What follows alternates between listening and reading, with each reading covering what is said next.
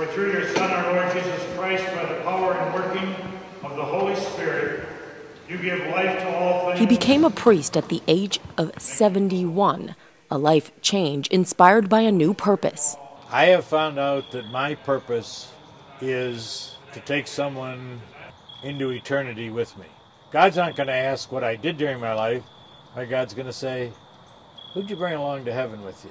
He hopes to bring thousands of prisoners. People say to me, why do you want to give these people a second chance? Most of them never had a first chance. People that are in prison did not fall into the cracks. They were born in the cracks. Father David T. Link works as a chaplain in maximum security prison. Many of the people will never get out of prison that I serve.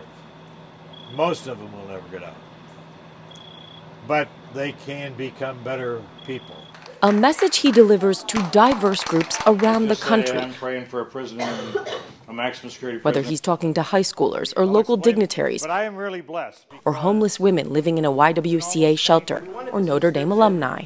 He is sharing his ideas for reform of the criminal justice system, which is why Image, a division of Random House, is releasing his story in the form of a nonfiction narrative. Written by author Maura Zagrants, the book is called Camerado, I Give You My Hand.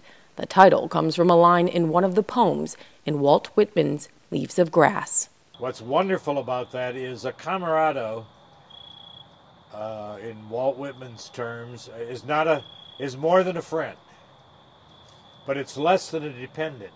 So I'm not going to give handouts, but I will give a hand to someone who will join me on the journey.